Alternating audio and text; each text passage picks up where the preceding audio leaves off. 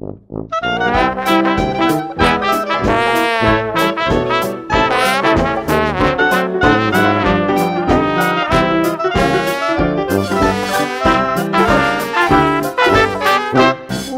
back to Women of Hollywoodland, the podcast that explores the feminist dawn of Hollywood.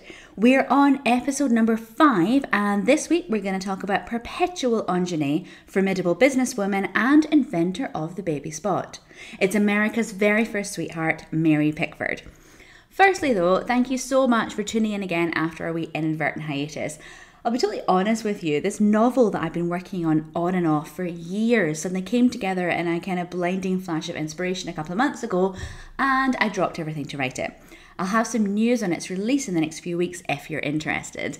But now I have a glorious few weeks to dedicate to all things Hollywoodland. So you have 6 weeks of the Women of Hollywoodland podcast headed for you, to be followed a couple of weeks later by an entire season dropped in one day of a podcast exploring the Fatty Arbuckle scandal from a feminist perspective.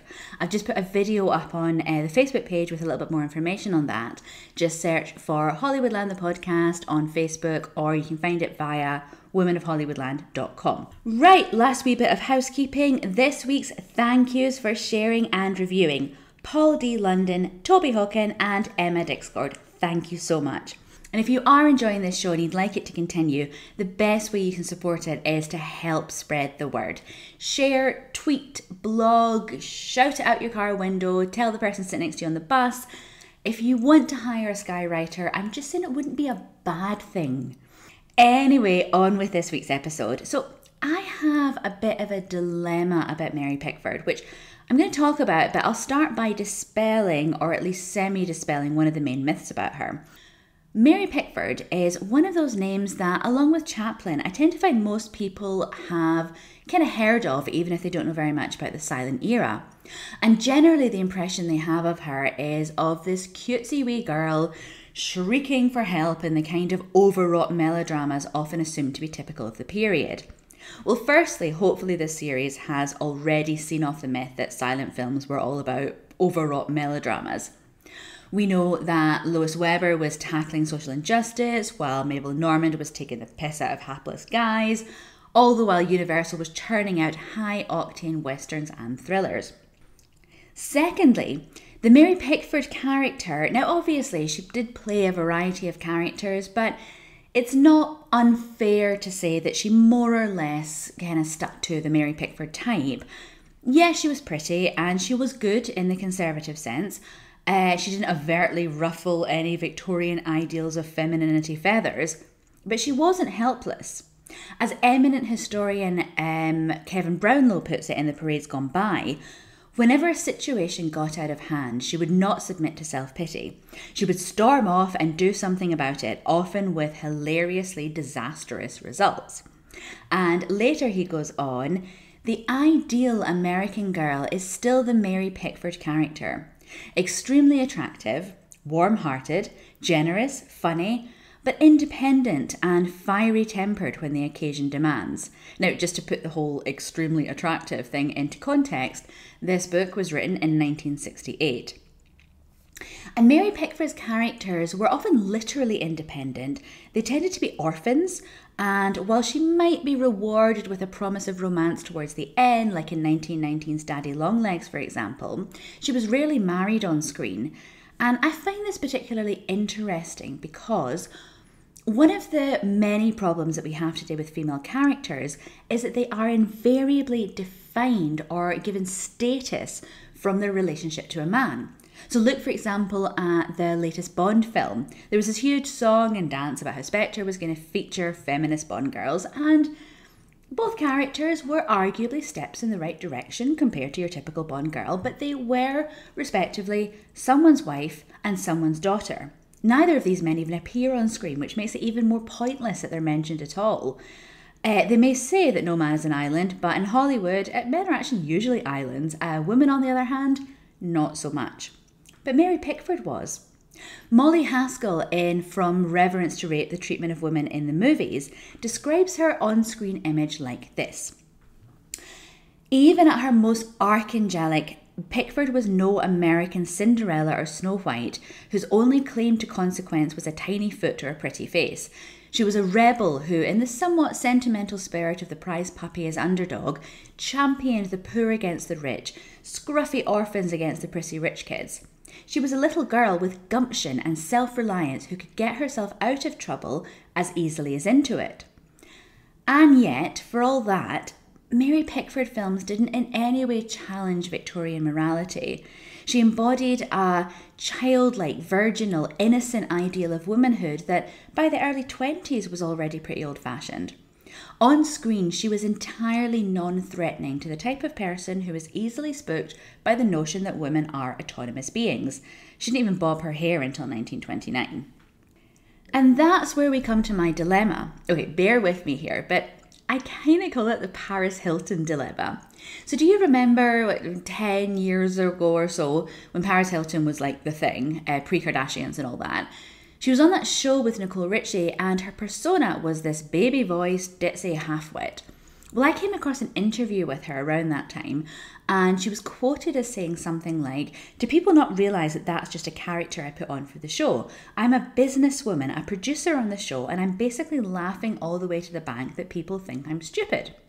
And I was like, is that some kind of feminist gotcha to take advantage of the negative way that society views women and turn it into cash? Or is it deeply frustrating and disappointing for a woman to perpetuate the stereotype of women as ditzy halfwits just because she individually is able to profit from it? I have to say I lean towards the latter, and I kind of have the same reservation with Mary Pickford. But as I've already laid out, even on screen her persona had a good bit more substance than Paris Hilton's. But even so, it very deliberately didn't challenge comfortable notions of femininity in the way that Mabel Norman doing pratfalls in a swimsuit did. Now, we talked about this more in her episode, but Mabel Norman suffered for it. It wasn't difficult for rumours about her being a drug fiend and involved in some vague way in shooting scandals to take hold because she was somewhat subversive on screen. Mary Pickford, on the other hand, toed the line. It could be said, in fact, that she played the patriarchy's game and she won. So a little background. Mary Pickford was born Gladys Louise Smith in Toronto. Yes, America's sweetheart was in fact Canadian. In 1892 or 93 or 94, depending on which of her official studio bios you believe. She was the eldest of three. Both Lottie and Jack Pickford followed their sister into acting, though neither of them reached her heights of success. Their father, John Smith, an alcoholic, died when Gladys was just 5 years old, leaving the family in dire poverty. Now, most bios I find are a little bit vague on exactly how Gladys started acting, but one of them, Pickford, the Woman Who Made Hollywood by Eileen Whitfield, claims that her mother took in boarders to help make ends meet. One of them was a stage manager and he suggested Gladys for a part at the Princess Theatre in Toronto. But what is pretty universally agreed upon is that by the age of 8, Gladys' acting career made her the family's breadwinner, a role that she maintained throughout her entire life. At 15, she took herself off to New York with her sights set on Broadway. After pestering producer David Belasco with letters and photographs, she was able to wire her mother, Gladys Smith, now Mary Pickford, engaged by David Belasco to appear on Broadway this fall. In an interview in the 60s, Mary told Kevin Brownlow, "I went into pictures in 1909. Nobody ever directed me, not even Mr. Griffith. I respected him, yes. I even had an affection for him. But when he told me to do things I didn't believe in, I wouldn't do them." And already her business acumen was in evidence. So it was fairly standard in those days to pay actors $5 a day. Bear in mind there weren't any stars yet in 1909. Audiences wouldn't even know actors' names for another 2 years. But after just one day in Griffith's studio, Mary demanded and received $10 a day. And she earned it. In 1909, she appeared in 51 films at Griffith's Biograph studio, later saying, "I played scrub women and secretaries and women of all nationalities. I decided that if I could get into as many pictures as possible, I'd become known and there would be demand for my work." And she was quite right. By the end of the year, she was Biograph's preeminent star, known as the girl with the golden curls. Now, the end of 1909, she went out to California, still with Biograph at that point, though the following year she starred in a few films for Carl Laemmle's independent moving pictures company. You might remember from the Lois Weber episode that was soon to become Universal. She returned briefly to Broadway in 1911 before Adolf Zucker brought her to Famous Players Lasky, which was soon to become Paramount, to star in a film called Tess of the Storm Country. Mary said about that, "They thought that I was just another actress, but when I made Tess of the Storm Country, that was really the beginning of my career.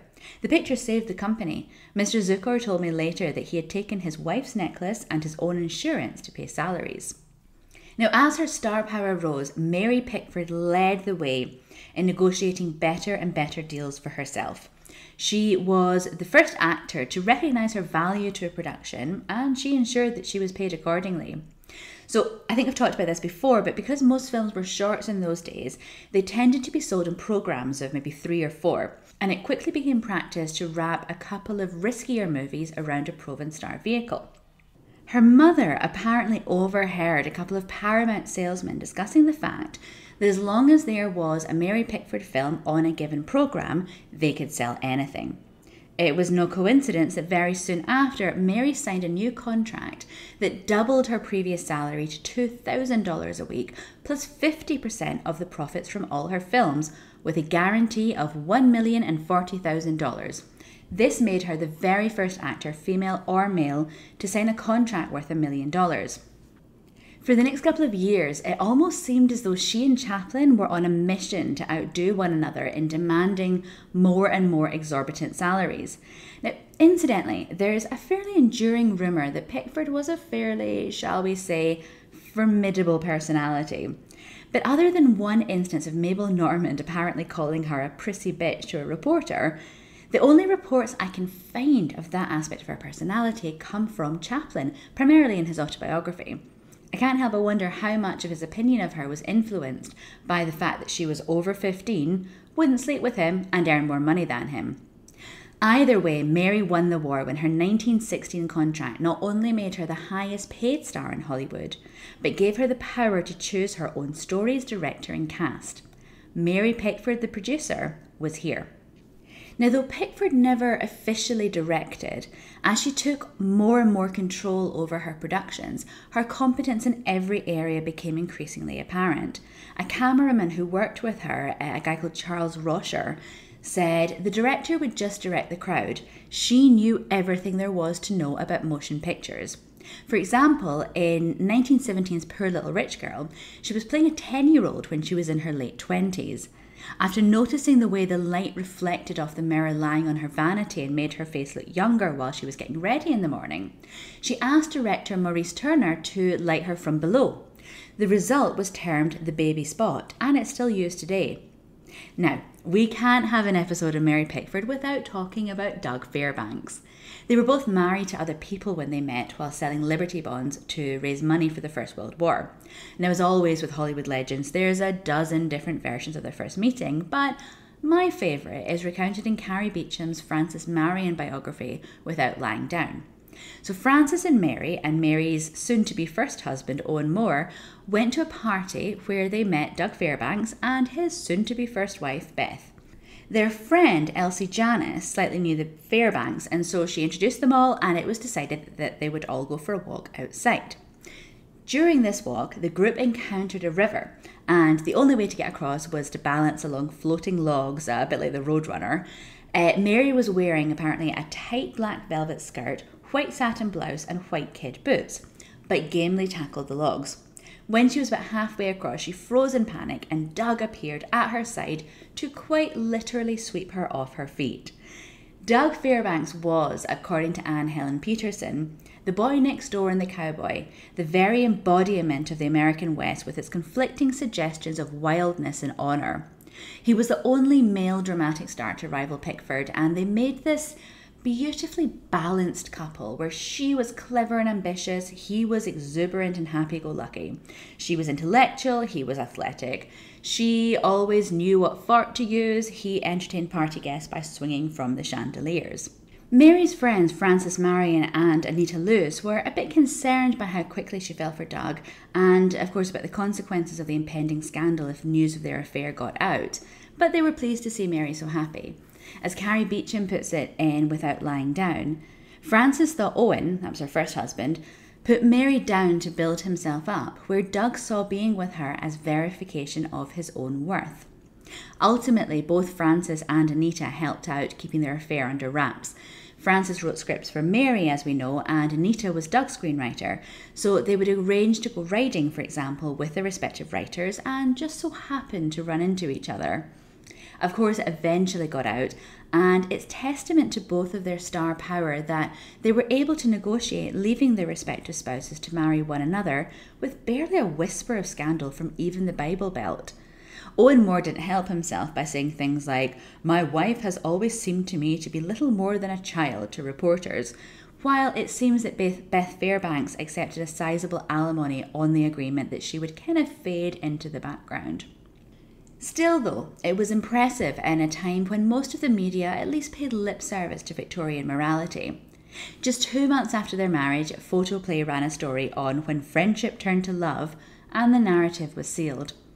Doug and Mary became the undisputed king and queen of Hollywood, entertaining almost nightly at their Beverly Hills mansion Pick Fair, which Life magazine described as a gathering place only slightly less important than the White House and much more fun. Though having said that, Marion Davies, mistress of newspaper magnate William Randolph Hearst, and quite the party girl it has to be said in her autobiography, "She did give good parties, a little bit on the dignified side, but otherwise all right. You couldn't take off your shoes and dance like you could at Lord Beaverbrook's house in London." Now, a few months before Mary and Doug married, they founded, along with Charlie Chaplin and D.W. Griffith, United Artists in 1919. While there had by then been a couple of production deals given to actors under the kind of banner of their studio, this was the first instance of creatives having total control over their own studio, prompting the famous quotation by Richard A. Rowland, an executive at the Metro Film Company, "The lunatics have taken over the asylum." But Rowland was soon proved wrong. United Artists thrived, and as you no doubt know, is actually still alive and kicking today. In 1920, Pickford took advantage of the freedom that being her own producer gave her, and announced that from then on she would only make one picture a year in order to focus on quality. She and Frances Marion had been collaborating for years at this point, and that year they made Pollyanna together, which grossed over $1 million. She continued to churn out smash hits throughout most of the 20s, including a remake of Tess of the Storm Country in 1922, Rosita in 1923, Sparrows in 1926, and My Best Girl in 1927. Now, whether it was to do with the fact that, as I talked about earlier, she didn't ruffle patriarchal feathers, or it was simply that she was so powerful that she was untouchable, she was unscathed by this sort of decimation of women's careers that seemed to happen around 1922. Mary Pickford's undoing, in fact, such as it was, she died in the 70s, still one of the richest women in America, was actually adulthood, or perhaps more accurately, it was simply the nature of Hollywood.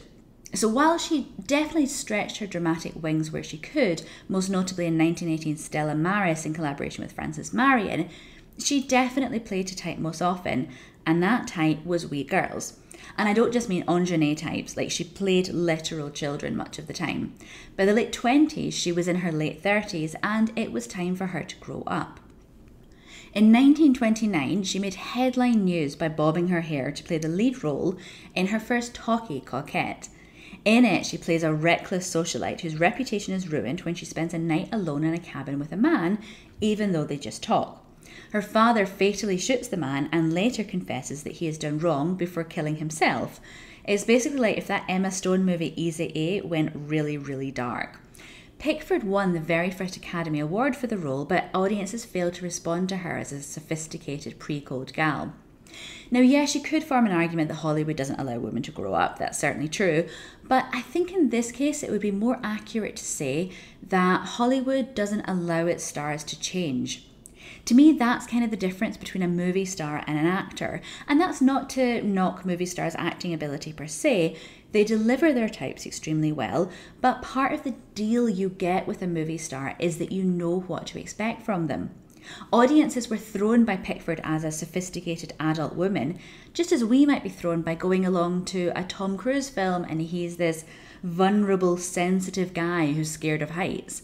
I mean, every time George Clooney has tried to break out of that suave, wisecracking, handsome dude character, the movie bombs. So I don't know if we can fairly say that it was entirely sexism that didn't allow Mary Pickford to grow up. I left the screen because I didn't want what happened to Chaplin to happen to me, she told Kevin Brownlow in the late 60s. When he discarded the little tramp turned around and killed him. The little girl made me. I wasn't waiting for the little girl to kill me. Plus, of course, we were now in the world of the talkies. Mary Pickford once said that adding words to cinema was like putting lipstick on the Venus de Milo, and she was far from the only silent star to peace out at the advent of talkies. Though she didn't appear on screen again after 1933's Secrets, she stayed active in various industry roles for the rest of her life. She had been a founding member of the Academy of Motion Picture Arts and Sciences, and she stayed actively involved in it and was on the board of the United Artists until she finally sold her shares in the mid-50s. In 1932, she was instrumental in creating the Payroll Pledge Programme, which financed the relief fund for actors by deducting 0.5% from the salaries of those making over $200 a week. And in 1941, she was one of the founders of the Society of Independent Motion Picture Producers. So we're back to the dilemma. Mary Pickford may well have perpetuated little girl notions of femininity on screen, but in contrast with Mabel Normand and Lois Weber, by doing so she got to stick around and do a lot of good in a career spanning an entire lifetime. Was it a deal with the devil? I honestly don't know, but I'd love to hear what you think. There's a comment section on the episode page at womenofhollywoodland.com, or you could drop me a line at claire@hollywoodlandseries.com, or else come and chat in the Facebook group Hollywoodland Street Team. And as always, thank you so much for listening. I hope you enjoyed it and that you'll join me next week to chat about Gentlemen Prefer Blondes author Anita Loos. Thanks again. See you next week.